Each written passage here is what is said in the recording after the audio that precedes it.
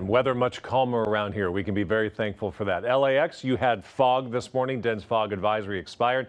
About 15 minutes ago, sunshine beginning to come out, but it's still chilly, just 63 degrees there. We're also chilly in the mountains, but we're chilly with sunshine. Blue Ridge at 56 degrees. We had Big Bear dropping down to 32 this morning, but visibility is excellent looking out toward the Antelope Valley, which won't be that hot, and you'll be in the 80s next week. 90 today, still 7 degrees above average. Santa Ana 3 degrees above average with a high of 80. Ontario 9 degrees above average, Burbank 6, and Los Angeles 5 degrees above average. Your high in LA today 84. Tomorrow 4 degrees cooler.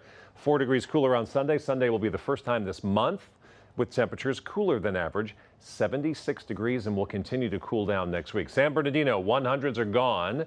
Mid 90s are gone after today. The 90s are gone after tomorrow. By Sunday, you're down to 84 degrees. So a noticeable change in the weekend forecast. Same sunshine, but a different source of air. More of that ocean breeze will keep your temperatures down. Ontario, you were in the 50s this morning. You've already warmed up to 73. Check out the dew point. We got some dry air rolling in.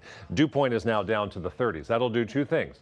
It allows the air to warm up really quickly during the day. It also allows nights to get really chilly. As soon as the sun goes down, dry air, that lack of humidity makes it cool off super quickly. Heading out to an Inland Empire high school football game tonight. Bring the blanket, bring the sweatshirt. I know it's going to be a warm day. It'll get chilly quickly this evening. Riverside 69 degrees, Los Angeles 69 degrees, Santa Clarita 66, but Simi Valley is already up to 77, Claremont 75. Where we haven't seen temperatures rise is where it's still cloudy along the beach. Laguna 59, Malibu 59, Camarillo 58. Today's weather influence is this ridge of high pressure passing by to our south, but making a pretty close pass. So that's why temperatures may even be a couple degrees warmer than yesterday, reversing that cooling trend. We get a significant cooling trend. You already saw it for that San Bernardino forecast.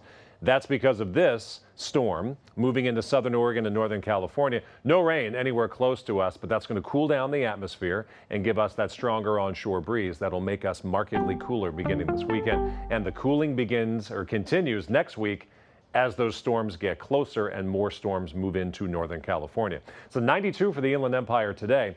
We're down to 82 by Tuesday, down to 75 with a small shower chance by next Thursday. For our valleys, we're in the 90s today and tomorrow. The cooler choice over the weekend is Sunday. Will continue to cool next week.